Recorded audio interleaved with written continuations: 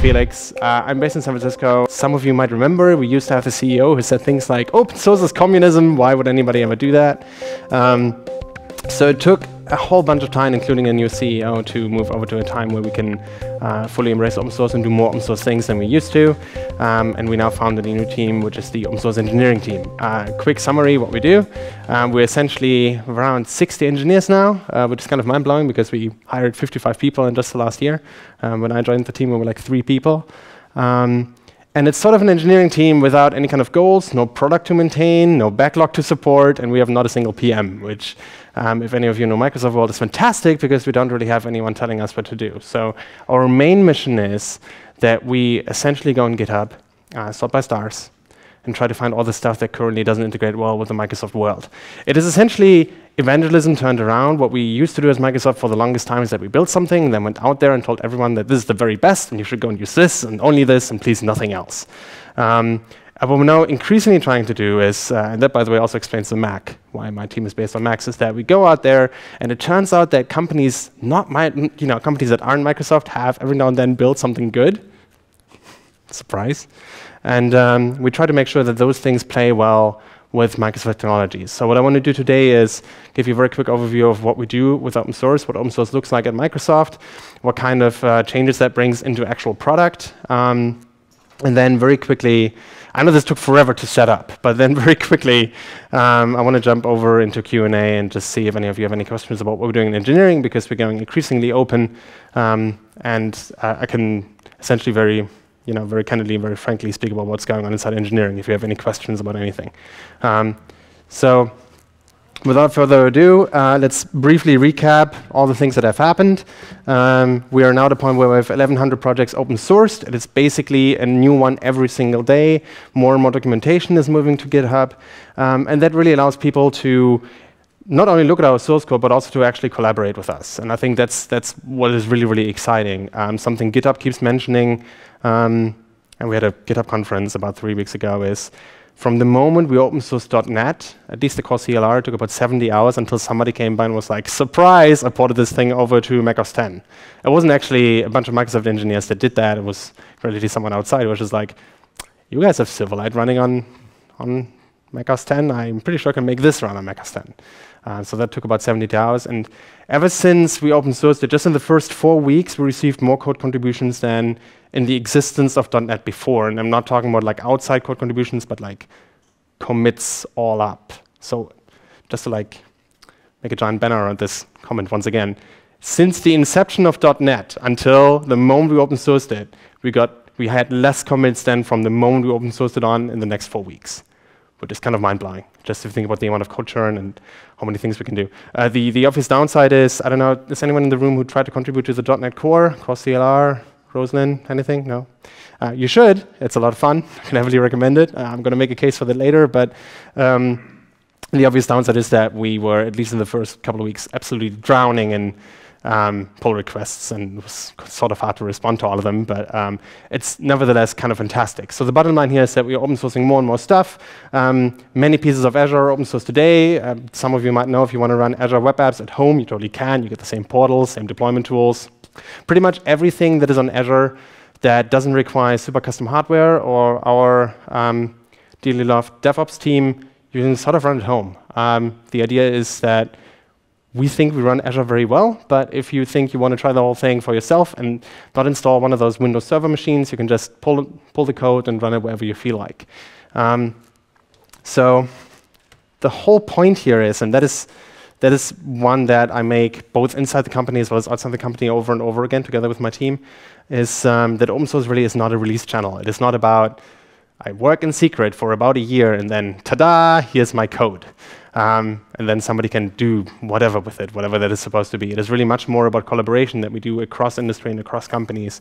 And I have a few examples of those just to display how we're trying to work with other companies and how that really accelerates the way we can move forward as an industry. Because most of the coders today are not really focusing on whatever the company is trying to do, which, if you think about it, is sort of crazy, right? So for instance, inside the Visual Studio team, we have a bunch of people working on stuff that is not making a great IDE, it's just making it possible to build a great IDE. It would be fantastic if we could move more people from point A to point B so they can focus on the actual product.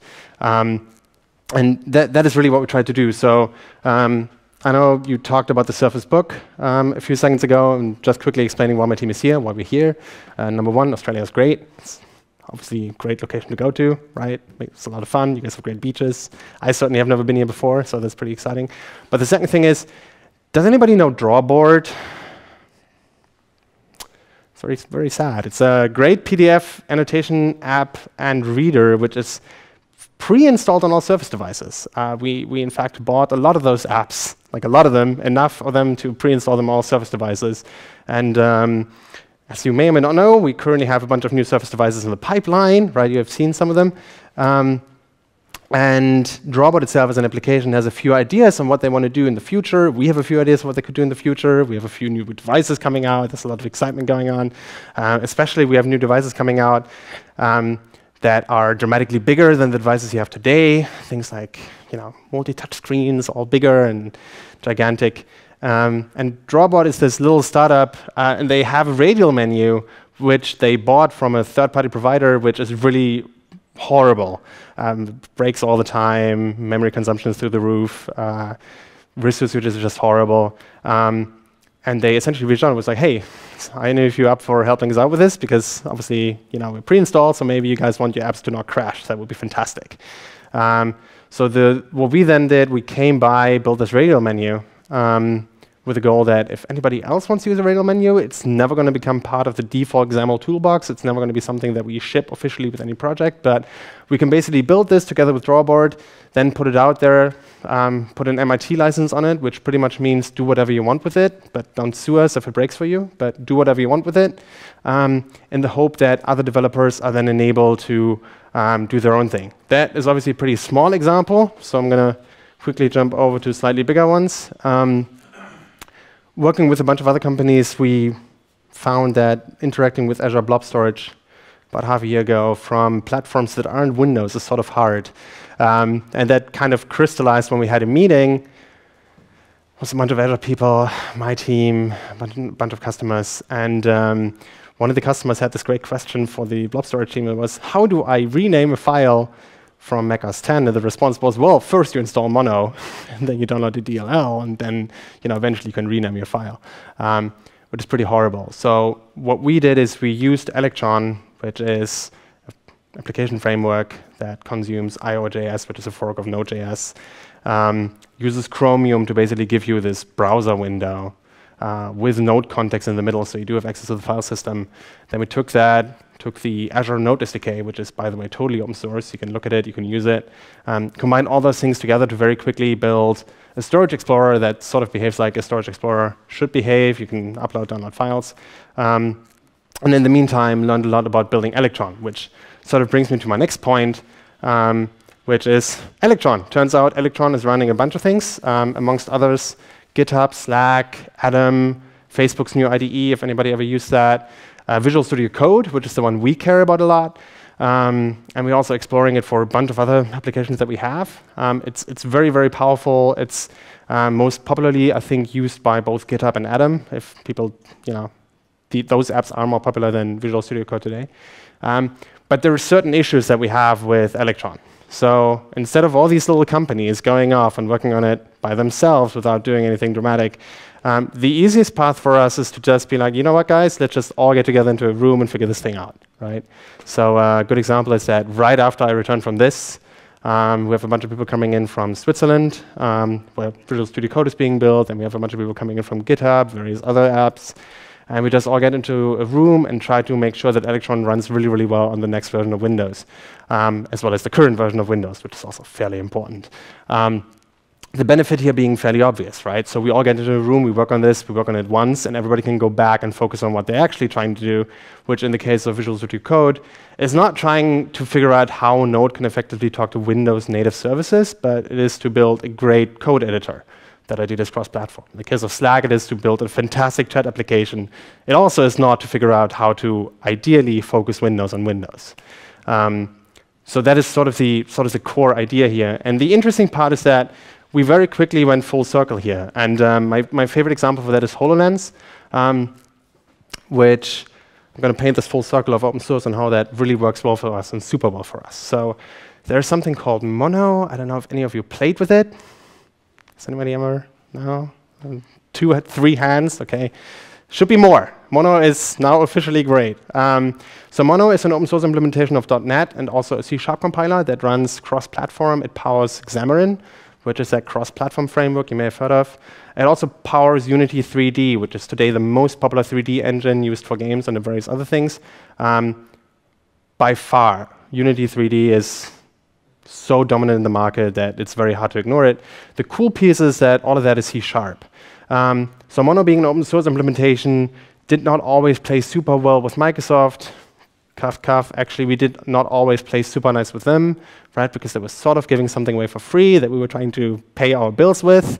But now that we open source .NET, there are 2 important things that happen. Number 1 is Mono can just go ahead, look at our code, and use it. Number 2 is they get to use it because that includes a patent grant, which means there's sort of it's not just the hope that we don't sue them. We actually give them a guarantee that we were not going to sue them because they use those things. So Mono has now a much easier time to keep up with Rosalind, our current implementation of C#, where C# is going.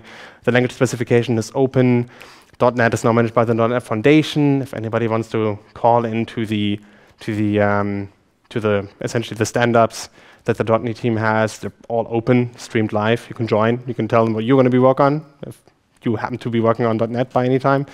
But the interesting piece is that Unity is going to be powering HoloLens apps. So we sort of went full circle here because Unity is really, today, the most effective and easiest way to build really powerful 3D applications. And with HoloLens, the whole 3D aspect is going to become really, really important.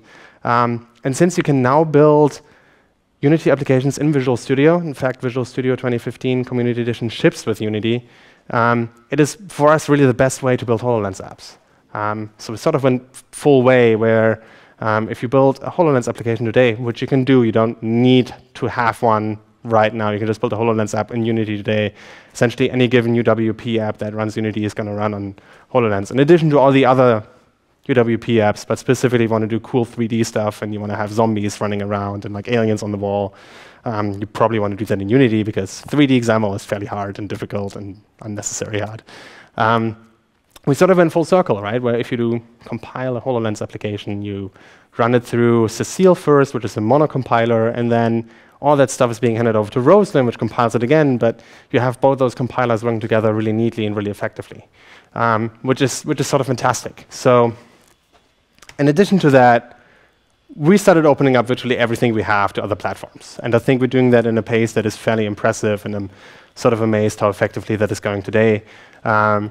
It's always difficult to talk to meetups that are fairly diverse, and I would still say that .NET is super diverse, right? Because I talk to .NET game developers all the time, which tend to do other things than your typical .NET financial sector analyst. But we have opened up so many things. Some of my favorite examples are the WinObjective-C bridge, which is Objective-C running on Windows, also open source. You can use and play with it. Other examples, I've just named some of them, but on Azure, for instance, we're running more and more Linux Docker clusters. We just announced something called, it's not just announced, but we just announced the next version of something called the Azure Container Service, where we'll increasingly help you run your Docker containers on Azure. But in addition to that, we also just started working directly with famous and really popular platform as a service implementations running on Linux, running on CoreOS, and make sure that those run well inside Azure. So specifically, if you're looking at something like Deis or Flynn or Doku or any of those popular Docker implementations for cluster management, we just run that straight inside Azure. And if you look at the Azure Container Service and some of the things we have planned there, you will see that we currently contribute a lot to both Mesos as well as Docker. And in fact, for Docker, Microsoft is, so Docker has this little score, this little scoreboard where the top 5 contributors to the code base are listed. And as of today, the top 5 of all Microsoft engineers that are essentially paid by us to contribute code to the Docker code base. And obviously, we're not doing that to be super nice, right? This is not us being like, oh, look, we're the nice people. This is not goodwill. The idea here is that we do that And then eventually, as long as other companies also chip in and other engineers also chip in, everybody has to spend less, and the bottom line, we can focus on making things a little bit more impressive. So that is sort of the very quick overview. The call to action, and that's why I'm trying to talk to as many people as possible, especially in user groups, is how many people in this room have ever submitted a pull request? 3. That should be more. It should be dramatically more. Spoken very bluntly, the .NET open source community right now is, given how many people we have doing given how many people we have doing .NET, and given how many great .NET people we have, that is sort of sad.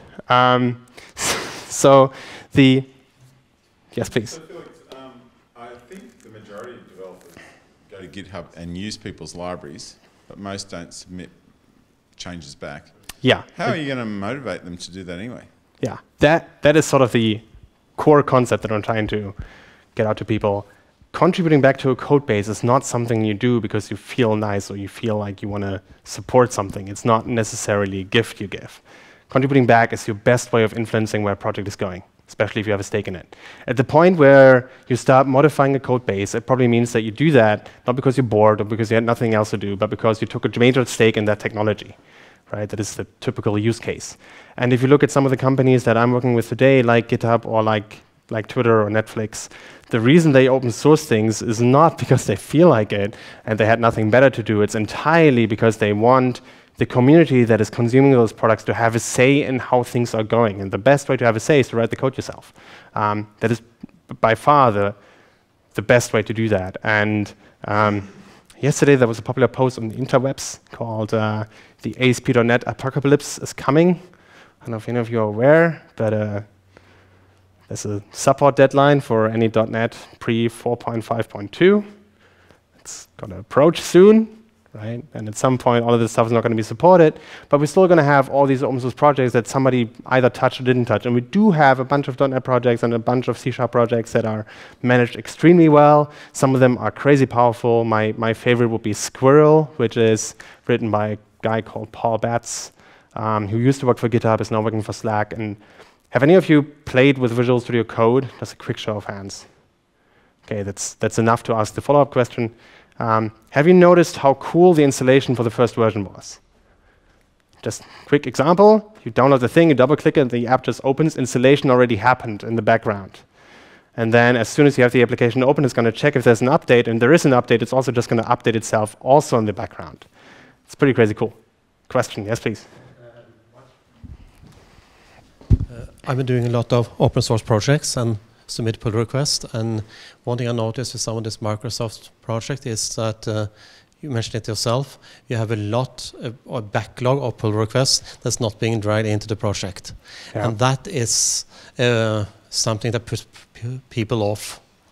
I notice that some of the projects, let's see, there are 75 pull requests there, and I look at the time when they were submitted, and when I see that that's several months ago, then I don't add another pull request to that project. Yeah, that makes sense. Do you remember which project that was? NuGet. Okay, yeah, that seems very fair. So I also wanted to talk briefly about what makes a great pull request and what increases the chances of having the pull request merged. Ironically, the major one is testing. But I'm briefly going to finish the other thought. Open source is the best way we have to control where a certain technology is going. So at any given time where you, and I've been guilty of this myself a few times, every single time you saw anything that is in theory open source, and then they announce a certain change, and you're like, ugh, that sounds horrible. Just be aware that you had a chance to become the king of said open source project, or to just write your own. I think it's important that you guys is also extremely aware of that. I think it's very important that you guys are very aware of what people are trying to do it, and that you're because all your teams to be very active in responding to those pull requests. Yes, that is absolutely true. I think we're increasingly doing that. Yes. It's something we will always have to work on. Another major issue we will always have to work on is, and that is sort of what also makes this very hard, is that open source is inherently sort of not a friendly community, and I think it never has been, which is kind of sad, but that is something we're still seeing today, is that inside the open source world, there's no HR department, right? Nobody really keeps you from being a dick. And I think the most famous example is Linus Torvalds, the guy founding, inventing, and still running the Linux kernel. I don't know if any of you have ever read his emails, but he just demolishes people for like really no good reason, right? And nobody can really do anything about that. You can like stop using Linux, but he's still going to be pretty rude. And that is a major issue. It's gotten sort of better inside the JavaScript world. We had a conference a couple of weeks ago called Open Source Fields, which was specifically about how do we manage to do open source in a way that people don't feel don't feel punished for daring to contribute code. But that certainly is still a major issue. As a company, it's easy for us to manage that because we can just tell people to be nice. If you're not nice, you're being fired. That makes it very easy. But for the bigger community, right, and especially if we look at projects that only have Microsoft participation but are not necessarily Microsoft run, that gets increasingly hard, crazy hard, actually. So, but yeah, great pull requests. Yes, question. Have you actually ever heard of a success story where you've re-educated a team to have more success with people contributing pull requests and people accepting them? Oh yeah, absolutely. Oh my God. Let's choose my few favorite ones. I think Azure Web Apps is actually my favorite, aka called Kudu, Project Kudu. It's a deployment engine for web apps, and pretty much everything that is great about web apps at least started with a pull request, which I think is probably unfair to say. The web apps team is fantastic, but pretty much everything that makes it great eventually started with a pull request, especially around technologies that are not super close to Microsoft's heart. So when it comes to running things like Node.js on Azure Web Apps, we improved that dramatically over the last 3 years, and many of those improvements have been straight up pull requests. The other one is that contributions don't necessarily are just pull requests. You don't necessarily have to just contribute code. Open source also is about figuring out what is actually wrong. So, for instance, on GitHub has this interesting thing. Am I daring enough to like touch this computer? Let's give this a try. So just to give you a quick example, what's going to happen here? So you may have seen this thing before, specifically this green area which counts the contributions.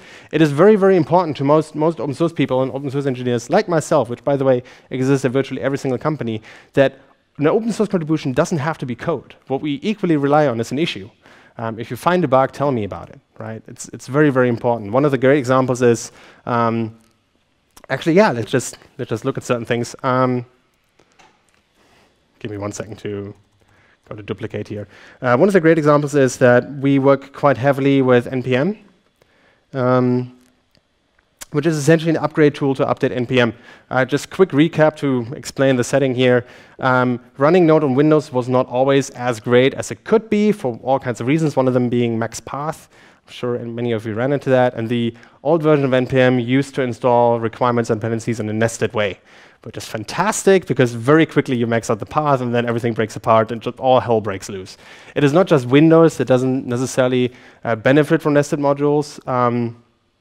That does not benefit from nested modules. Linux and Mac OS X, there are also very good reasons not to do that. And in fact, NPM 3, which is the latest version of the package manager, does no longer install them in a nested way. Here's the downside. Node is such a fragmented community that people for the longest time didn't really agree on how to install and or upgrade NPM. So the default command would be npm install new version of NPM. If you ever installed Node using the Node installer, right, like Giant, that will actually not upgrade NPM, which is fantastic. So that is like one of the typical issues where we're like, fine, let's fix that in like a day, right? So we built this thing. And the interesting piece here is that, for instance, right now, that is something I've been talking about today. If we go to the issues, most of them have been fixed, but on like some esoteric machines, we still have issues. And most of the time, if you check my comment from, I think, yesterday, we have an issue here. I have no idea what is going on. And every now and then we find a super esoteric issue. And the last major issue we had was that on about 0.001% of French users, PowerShell would open up and there would be a female symbol already in the output. French are great lovers.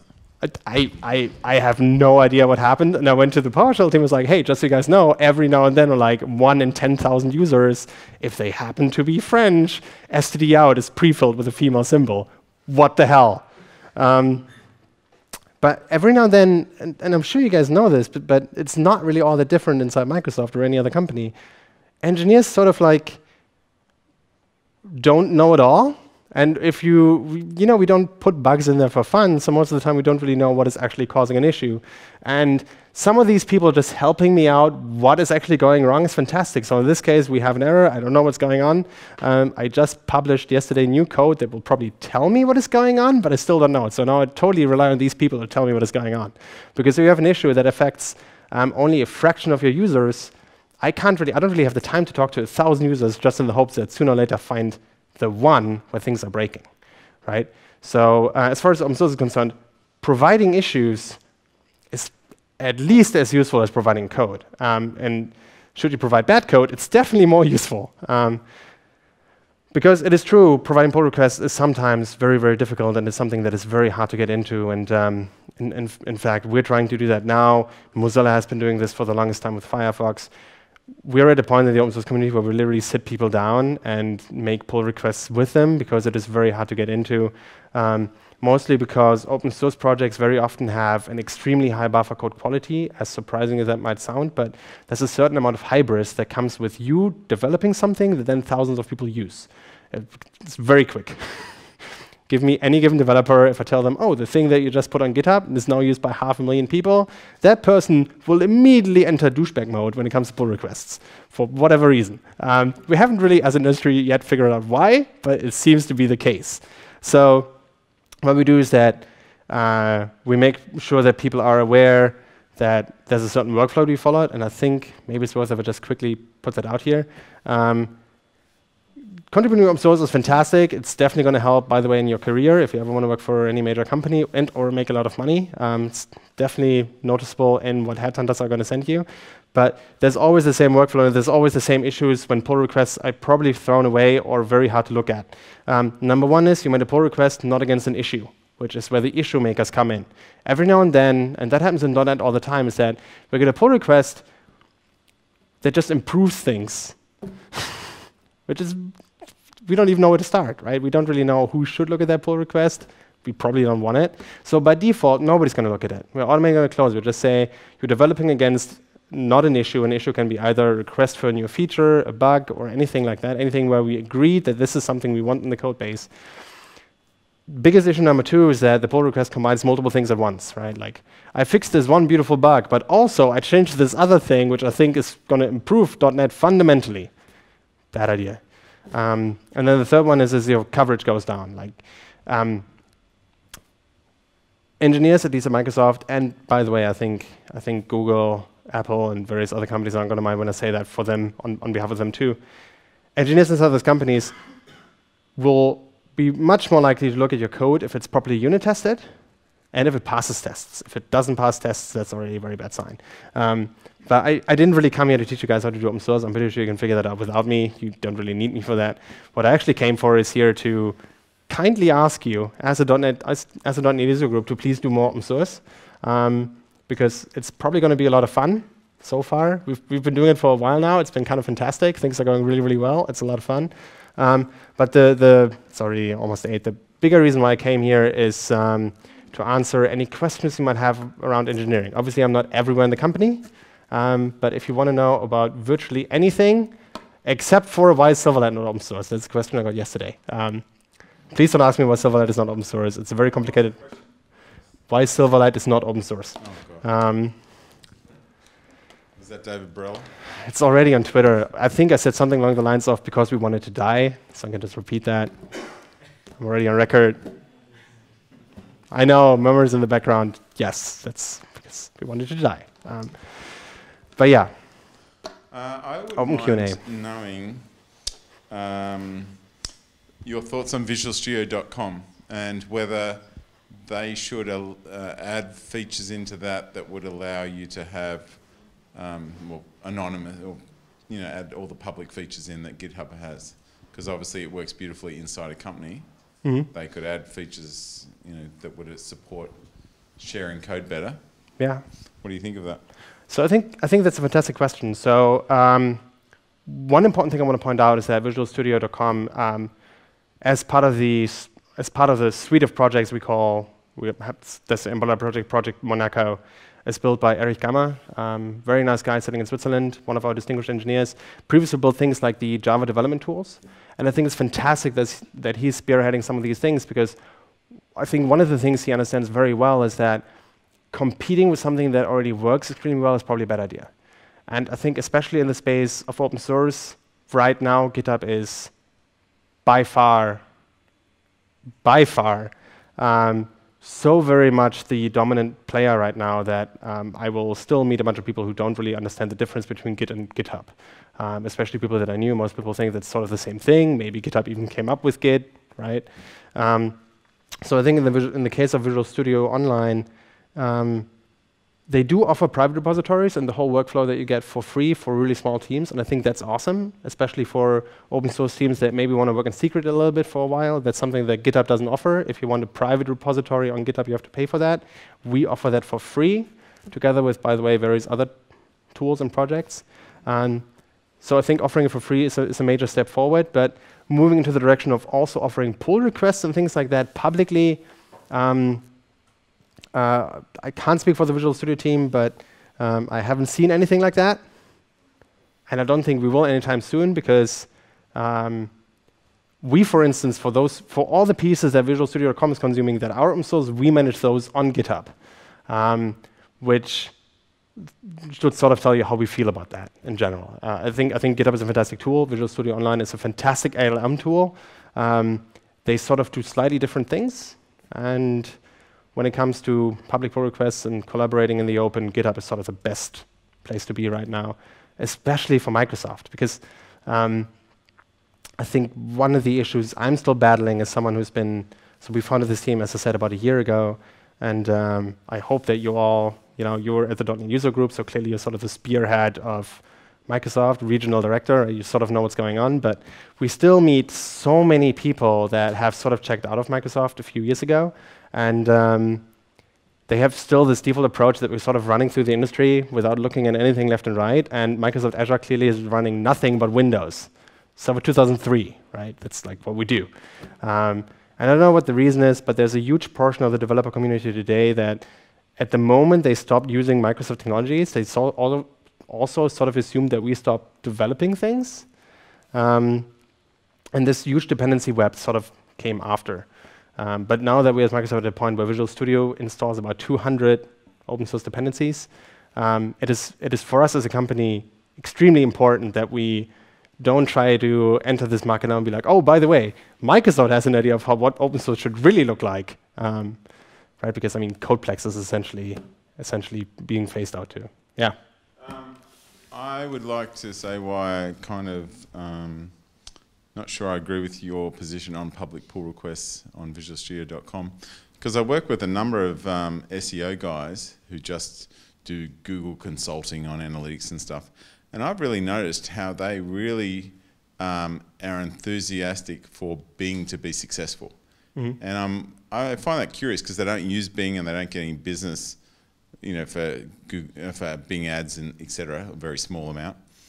And I've asked many of them why they care, and they say because they don't fully trust Google, and they want, if Bing wasn't there, then Google would be worse to deal with. And I think it's the same thing. Like right now, GitHub is the golden child. They do a great job. But gee, wouldn't you like them to have a strong competitor? I think so two things. I think they do, right? There are things like Bitbucket, and there's... Yeah, that's the thing. I'm not sure that we should be it, right? We sort of have to pick our battles, and I don't think Microsoft is the one that should tell people right now how to do open source. That does not necessarily seem like the right approach.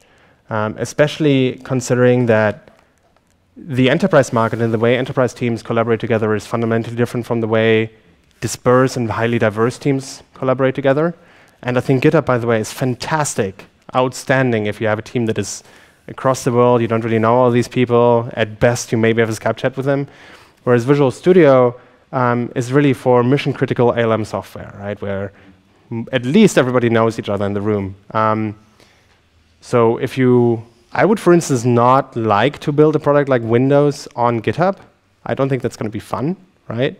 I certainly wouldn't do it. I'm pretty sure that somebody at GitHub would be like, actually, you can, but, right? And it's sort of about what is the right tool to build something. To make this maybe a little bit more obvious, Subversion, the version control system, is developed in Git.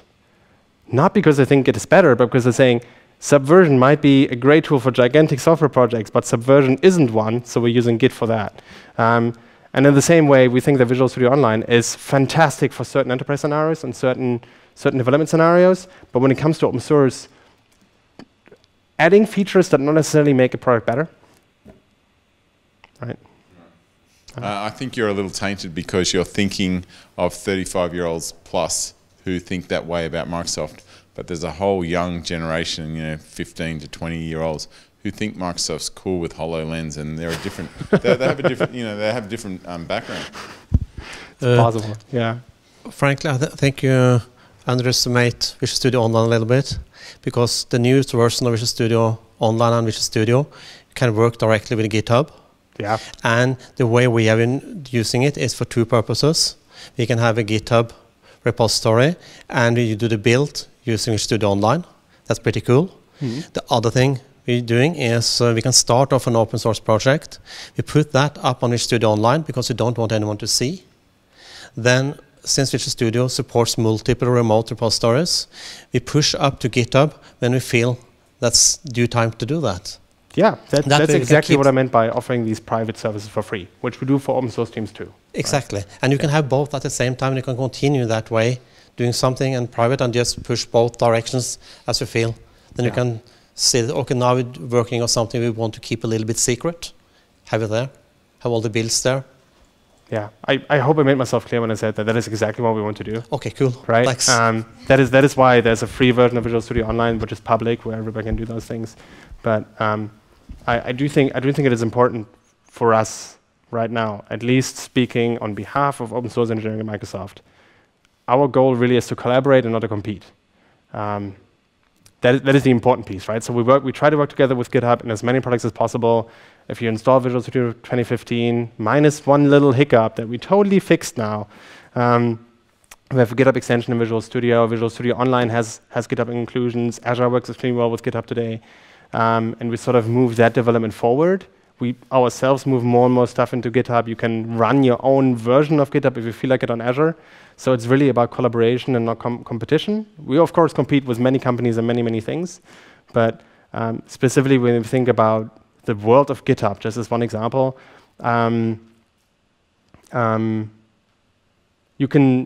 is very visible how we feel about that, the way we treat Codeplex today.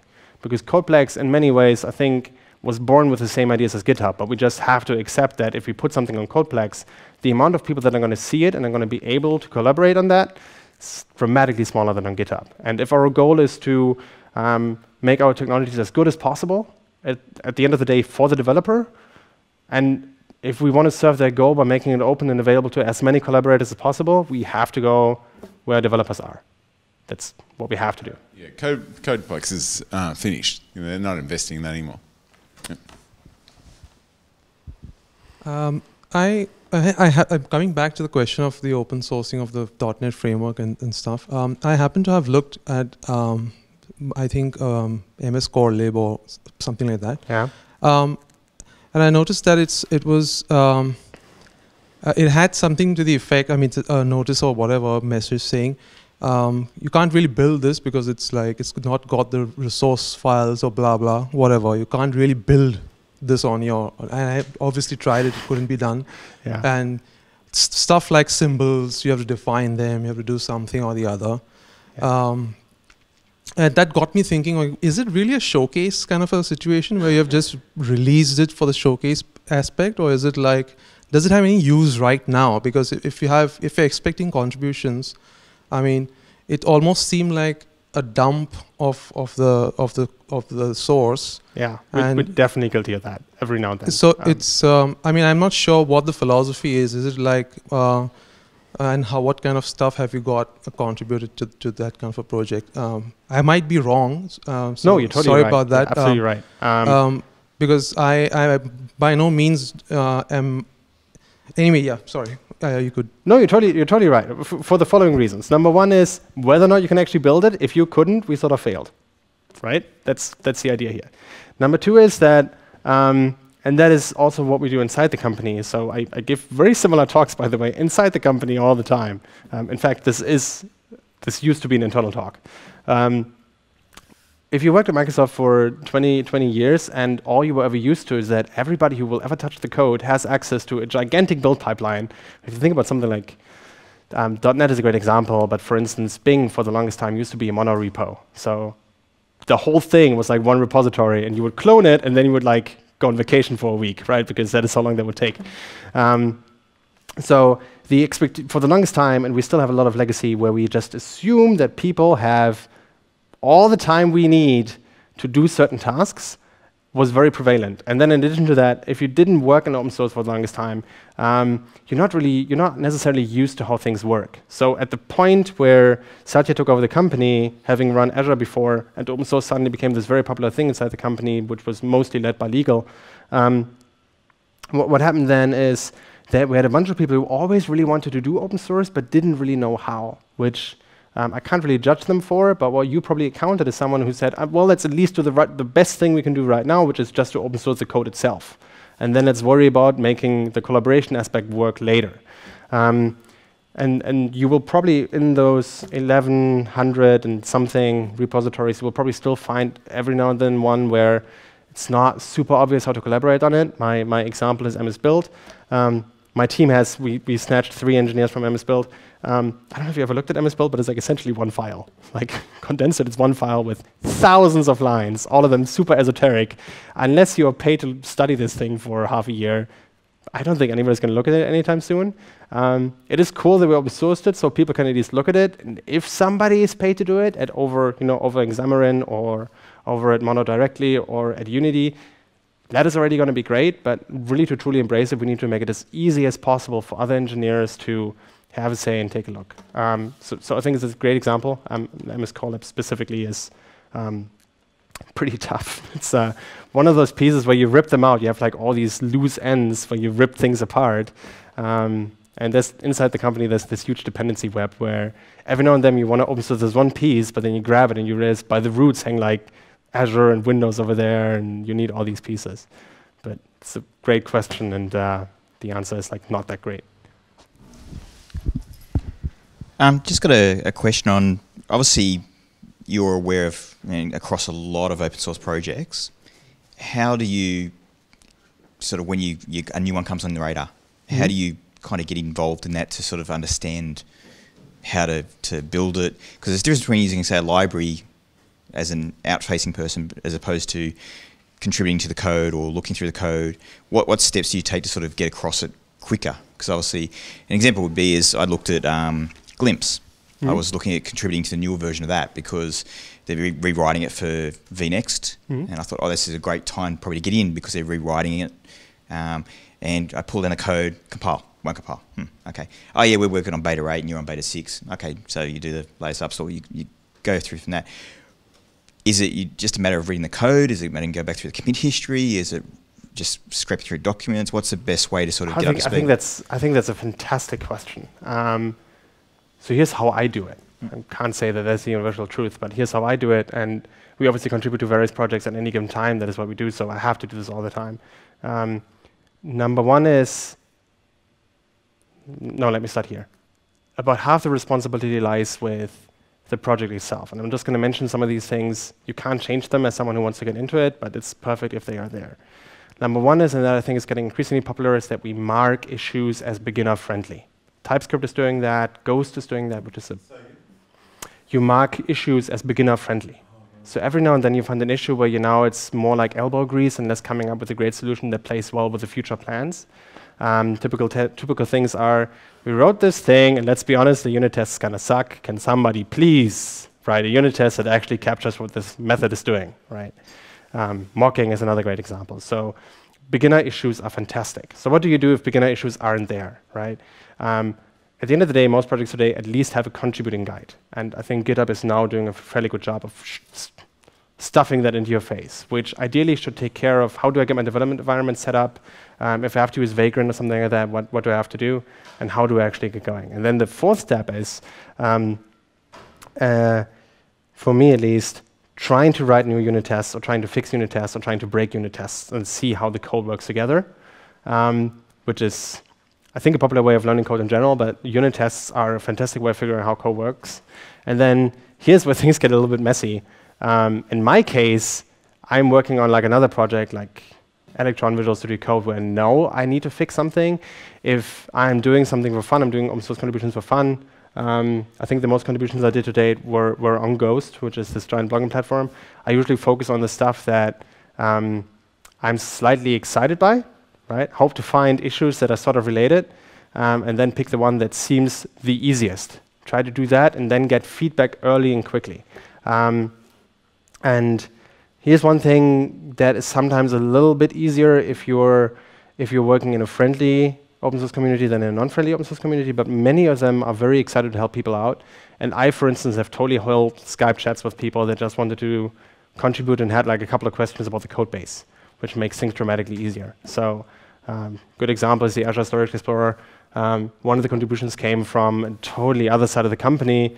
There's something called Mooncake, which is the Chinese version of Azure. It's behind the firewall. It looks like Azure, behaves like Azure, but for all kinds of legal reasons, and I hope you're happy to hear this, but it's not really the same project and not really the same product, right? The firewall is not only a legal one, it's also a very technical one. So the Azure Storage Explorer, oops, doesn't really work with Mooncake, and somebody wanted to fix that. So I was A, delighted that somebody figured that out, but B, also delighted that somebody wanted to help me, and those Skype chats are tremendously useful, and I'm constantly on the receiving end of those. So in the case of, has anybody ever worked with Ember or jQuery? Let's start with jQuery. jQuery, okay, yeah. So, or promises. JavaScript, it doesn't matter, it's a JavaScript thing, don't worry about it, you're the user group. Anyway, there's a few very important people inside the JavaScript community, and there's like only a handful of people who came up with all the things, like jQuery, Ember, promises. It's sort of like a very small group. And every now and then, there's like one guy who I'm going to not name because I don't think that would be fair, but every now and then he jumps on a call with me and explains like his genius to me, which is fantastic, right? And that sort of helps me along. So that's how I do it. That's how I do it.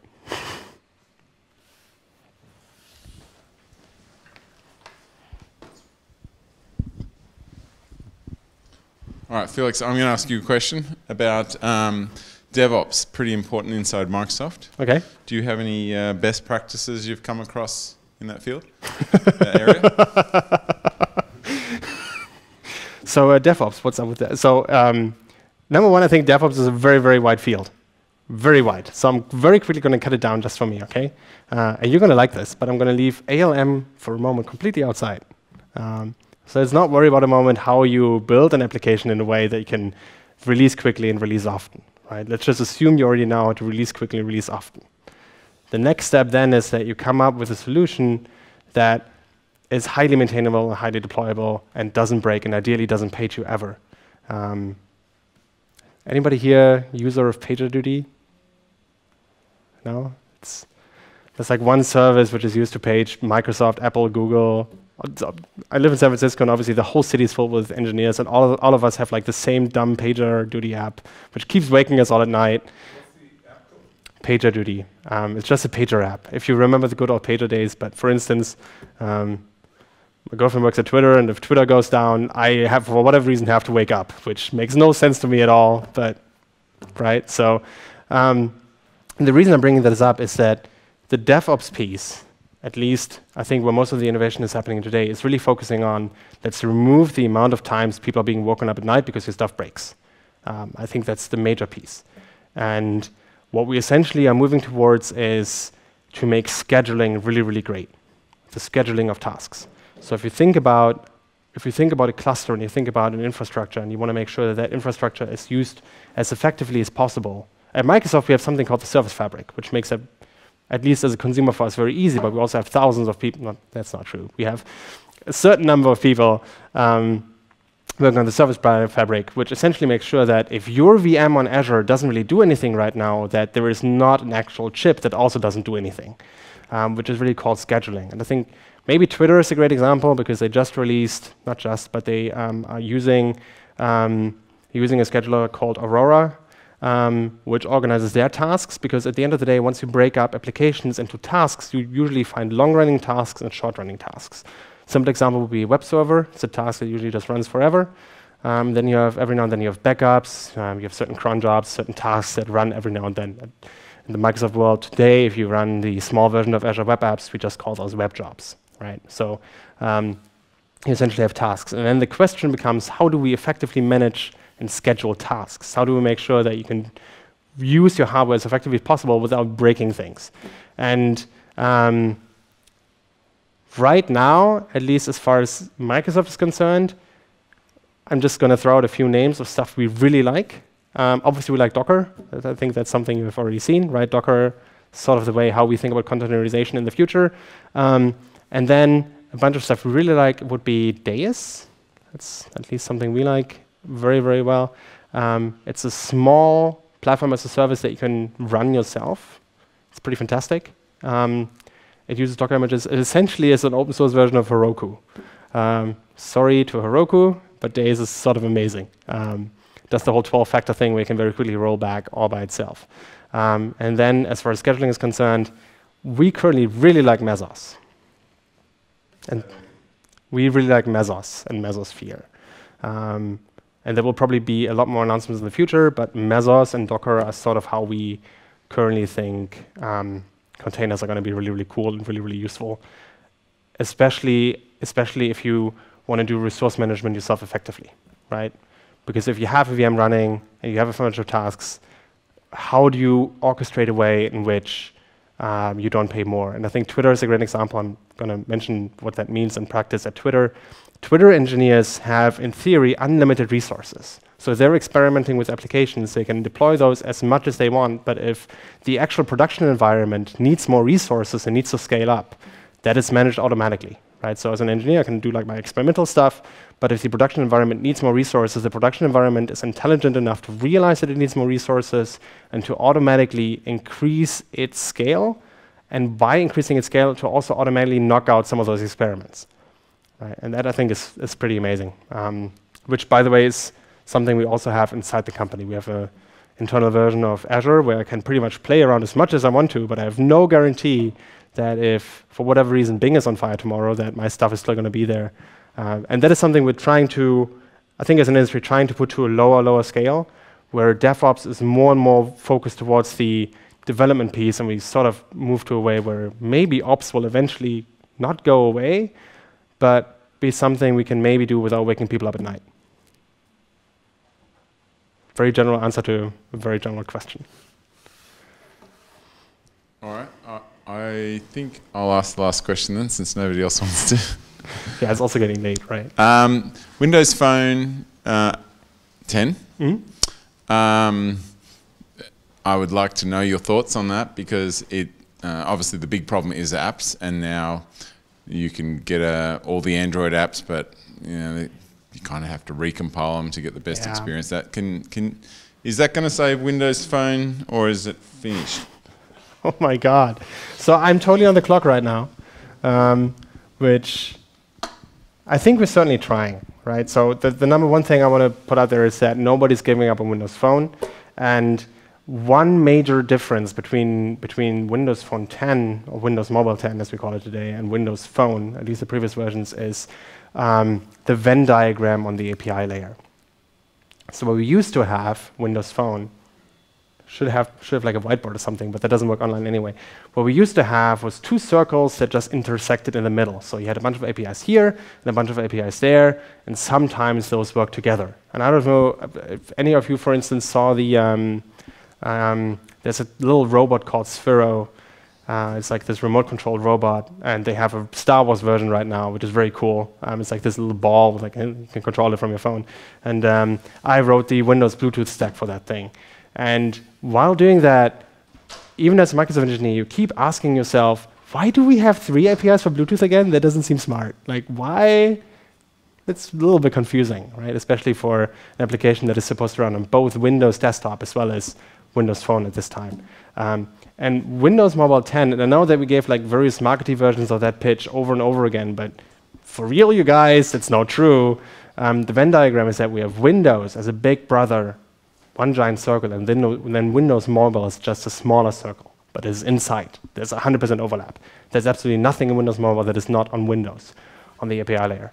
And in combination with Windows Objective-C and in combination with the Android runtime, and in combination with the stuff we're doing with web apps, I certainly hope that is going to be a giant push. I do have to say that I personally believe that it's, as somebody who develops for both iOS and Android, it is by far the most convenient development environment that we have in the mobile world today. However, that also sadly has been true before, right? So I'm personally not sure if that is going to be enough. I certainly hope so. The one downside I see is, and I don't know if that's just me drinking the Kool-Aid, but I always thought that Visual Studio was sort of the best. Has anybody ever opened up Android Studio? Do that every now and then. Just do it, just for fun. Download Android Studio, open it up, build anything, and just see what happens. And then go back to Visual Studio. You're going to feel like it's like a vacation, really. It's sort of fantastic. So long story short, I think Windows Phone always had the best development experience. The question is, are our business development teams, are they capable of turning that ease and convenience and development over into actual apps? Because as we all know, what at the end of the day makes or breaks a platform is the quality of the best applications. And if there's one thing I've seen by talking to a bunch of companies today, is that the people who build those top quality applications do not care about how easy things are, and if they are the worst, they will still go with it. Great example, for instance, is that we announced all those Android tools, and I sort of went to a bunch of DroidCons talking to people about how we announced all these Android tools. And Visual Studio is really good at C++, and apparently 44 of the top 50 Android apps are entirely written in C++. So I don't know if any of you ever tried to write a messaging app like Facebook Messenger in C++, but it is, you could sort of start at nothing, right? Like first you implement HTTP, right? It's like sort of at that level. You don't even think about REST. Like first, let's think about what the TCP/IP stack looks like. So yeah, I think we have a bunch of innovation in the platform itself for users. However, users have always been very, very happy with Windows Phone. What is sort of the missing piece, and what we're trying to do with just gigantic amounts of convenience, right? Basically just like press this button, your app is going to work, is that we have to make sure the developers take their apps over. Yeah, your answer is missing the Xamarin story. I think Xamarin is great, but Xamarin sort of has to sell on its own, right? And I think Xamarin You're very dependent on Xamarin now. How so? Well, you don't own Xamarin. Xamarin are their own beast, and developers need Visual Studio with Xamarin. And the basic version that comes with Visual Studio 2015 isn't good enough. They need to get the real thing. And Xamarin's pricing model isn't like Microsoft's, and Xamarin's, you know, there's a lot of, in dealing with Xamarin is not like dealing with, you know, friendly Microsoft people. I know, they're fairly expensive. So three points to that, though. Number one is Xamarin is amazing. I actually think it's worth the money. However, I think it's most amazing to people who already know .NET, are familiar with .NET, and like C#. That community has traditionally not been the one that didn't want to publish to Windows Phone or Windows Mobile. So should we ever reach a point where Xamarin convinces people to use Xamarin not to build cross-platform apps that also run on iOS, but should we get to a point where Xamarin convinces iOS developers that they should ditch all this Apple stuff, use C# to build Apple apps that, by the way, maybe if you write the right code, also run on Windows? That would be awesome, because that will make our life very easy. However, that's not really where we are right now, sadly. But also, I think Xamarin is sort of getting like, given that Xamarin is essentially just a really pretty UI on top of Cecile, that's unfair. It's way more. But given that they essentially just consume Mono, and that we just gave Mono this gigantic patent-sized gift, I think the Xamarin is in a pretty good position right now. Awesome. And with that, the pizzas have arrived. And thank you very much, Felix.